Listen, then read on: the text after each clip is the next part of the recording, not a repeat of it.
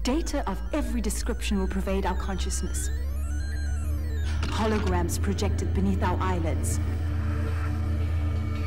Welcome to the DCC Museum.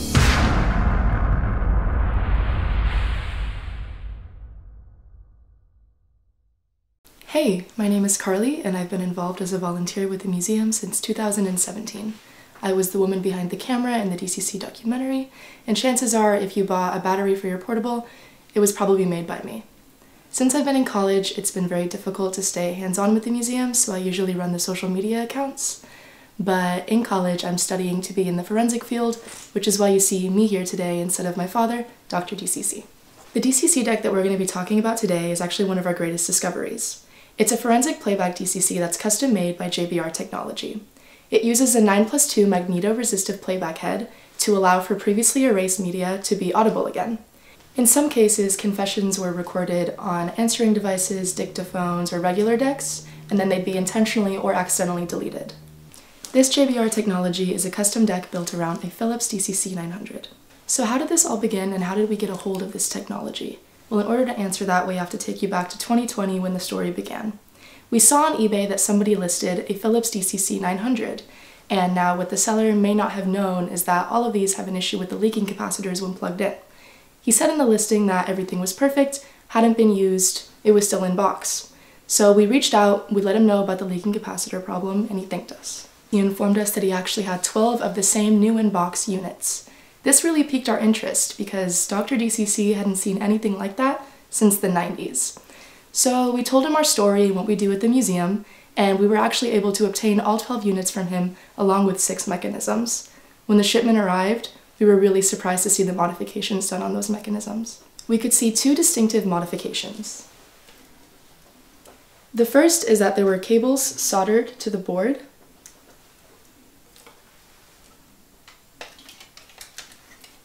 And the second were these 4 pegs, which really made us think, why?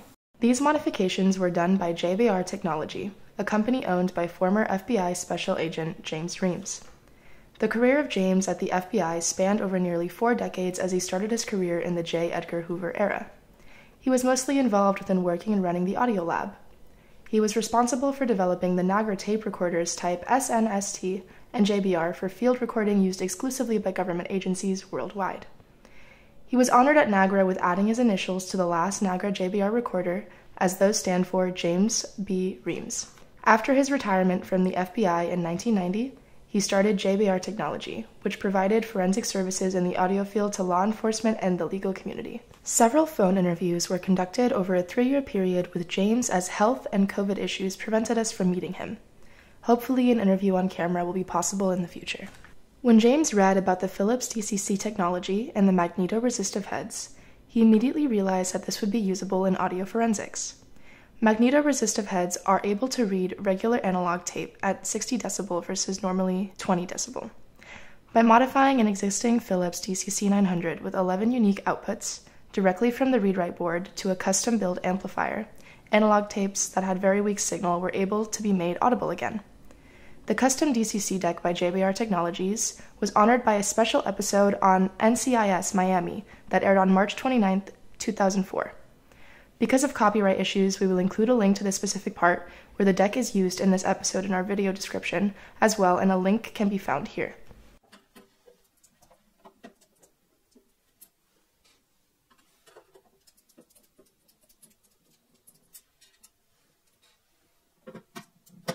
If we open up the player, that was damaged by a very bad UPS delivery driver, by the way, you can see that the player is far from complete. This was a very early, already used for parts prototype. You can see the 900 mainboard mechanism and display. The buttons are modified, and there is a new power supply as well. There are a few switches being reused, others are disabled. The speed control would have normally made a connection to this part of the mechanism. The output gain would have been connected to the custom-built amplifier on the back of the mechanism. We do not have that part. If analog tapes is erased, there is a chance that the DCC Magneto Resistive head could still retrieve audio. Successful recovery and playback depend on a small, short, sliver magnetic signal, remnant track, being left on the erased tape caused by misaligned record and/or erase heads, misaligned tape guides, misaligned capstan/pinch roller, dirty head resulting in an incomplete erase, defective erase head, weak erase head and/or weak erase oscillator for the tape being used. A perfectly erased tape will not have enough material to work with. Most tapes are never perfectly erased, though. 11 Magneto-resistant tracks are used, 8 playheads, 1 auxiliary track, and 2 regular analog heads. The tracks are so close together that any remaining info could be read from the analog tape. James built the modified machine successfully and ran the signal from the back of the unit to a PC running Sonic Foundry Vegas Pro software and imported the separate channels coming from the DCC 900. The software could modify the channels by adding or deleting tracks, leading to a new, now audible signal. In this example, you can see where track 8 has audio information lacking on the other tracks. JBR Technologies sold several of these units to law enforcement agencies.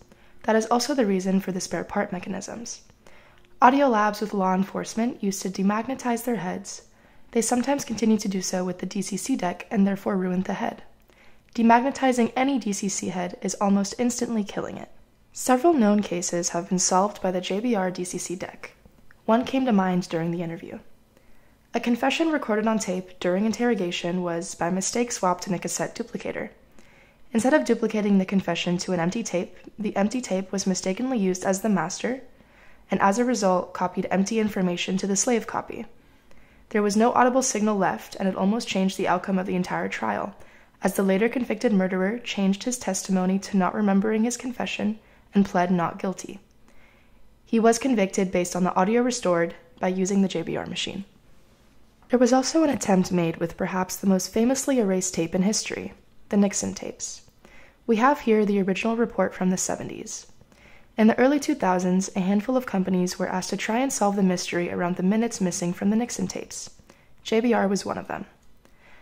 As reel-to-reel was used originally, it could be used in the JBR DCC deck, but JBR Technologies proposed a development of a 200-track Magneto Resistive head, based on the DCC thin film technology being able to read the reel-to-reel tape. The budget for this was not okayed. None of the companies were successful for the simple reason that the original tape remained in the vault at the White House, and the companies were only given a copy. It is impossible to regain any material from a copy.